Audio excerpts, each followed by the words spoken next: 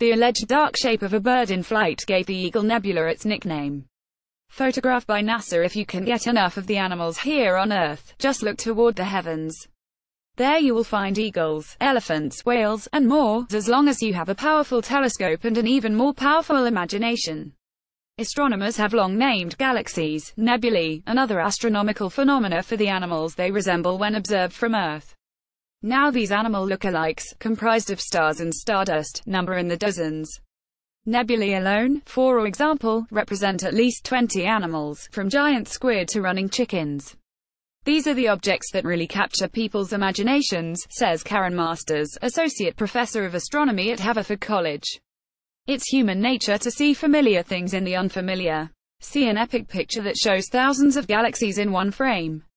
And to early observers, these phenomena were indeed unfamiliar. Nebulae are cosmic clouds of gas and dust, linked to the birth or death of stars, whereas galaxies are ensembles of millions or billions of stars bound together by gravity. Animal names, like mice galaxies, have been used for years, and in some cases, centuries.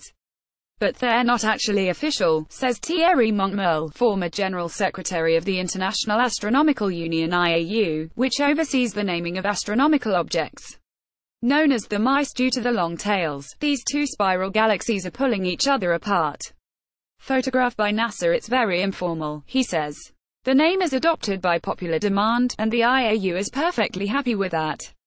Mammals aren't just popular on Earth, the heavens are littered with them. Indeed, at least 3 galaxies and 6 nebulae are named after warm-blooded vertebrates, including the horsehead, cat's paw, and recently named manatee nebulae. 2 of the mammalian systems, the mice and the porpoise, take particularly unusual shapes. They've been caught by the gravitational pull of other galaxies, which produces what astronomers call tidal tails, or tails literally made of stars. It looks like mice because you have these 2 blobs and both have long tidal tails stretching behind them, Masters says. The Horsehead Nebula is embedded in the vast complex Orion Nebula. Photographed by NASA. The Whale Galaxy, on the other hand, is a more typical spiral with arms of stars that spiral out from a central point, often resembling a whirlpool. But from Earth, this is seen on its edge, rendering in the minds of some astronomers as a whale swimming through space. Like the mice and porpoise galaxies, the Tadpole Galaxy owes its form to a galactic collision that likely occurred more than 100 million years ago. The tadpole's tail is epic in proportion, measuring 280,000 light-years long, about 3 times the diameter of our own Milky Way. This Hubble image makes it easy to see where the Tadpole Galaxy got its name. Photographed by NASA. But like its earthly namesake, it will be shed as the evolves.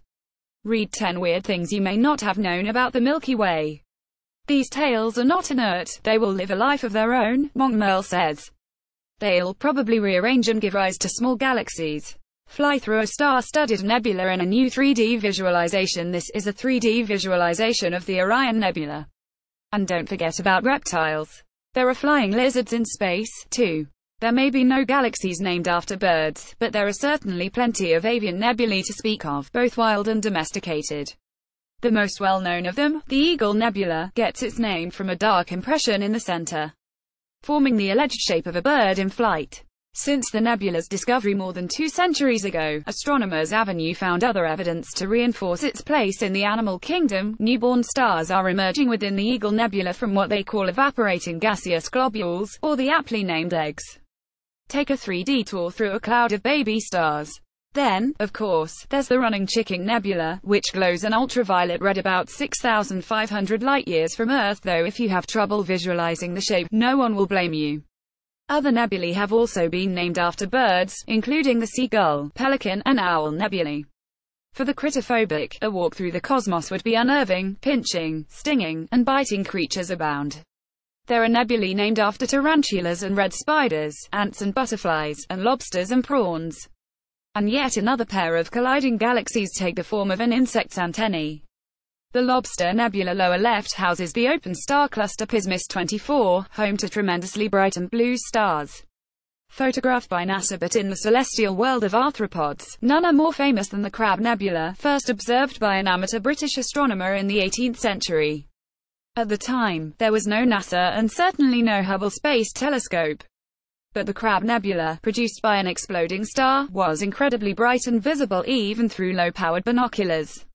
A century later, another astronomer, William Parsons, drew a sketch of it featuring myriad tendrils that looked like the legs of a crab, at least to him. Today you'd be hard-pressed to find an astronomer who agrees. See a new Hubble picture that shows a first peek inside the Crab Nebula. A color composite shows the Crab Nebula, which early astronomers thought resembled the leggy crustacean. Photographed by NASA. When you look at these objects with telescopes today, they don't really look like what they were named after, says Ray Villard, news director at the Space Telescope Science Institute. The Crab Nebula is an explosion. I call it roadkill, but when it was first observed they thought it looked like a crab. The porpoise and whale galaxies should be wary, as predators in the galactic ocean lurk nearby, within a few million light-years. The Shark Nebula is one of them. Shaped by its birth star's high-energy light and interstellar winds, the nebula rests about 650 light-years away from Earth. But it's certainly not the most famous galactic fish. That's the Stingray Nebula, considered the youngest planetary nebula, a title given to nebulae born of a dying star, which became visible late last century. Read about the remnants of one of the universe's oldest stars. Indeed, just 25 years ago, gases surrounding the withering star weren't hot enough to glow, but now the Stingray-shaped nebula emits red, green, and blue gases. The jellyfish, giant squid and fishhead nebulae also swim through this ever-expanding cosmic sea. Today, astronomers continue to discover a mind-boggling number of nebulae and galaxies. Yet according to Villard, it's unlikely that new animals will be entering the heavens anytime soon. The ones that are big enough and close enough to show detail have already been discovered and already have nicknames, he says. Anything newly discovered is so faint and far away that it doesn't deserve a name. And so unless there's a nearby nebula yet to be discovered with wings, fins, or antennae, these animals will remain the only truly cosmic creatures.